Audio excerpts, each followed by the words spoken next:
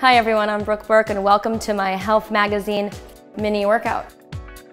You're gonna make a nice triangle and you're gonna raise your leg, really concentrating on your obliques, and you're just gonna add that little bonus in there with your leg and fire the obliques and really crunch them and work till you burn.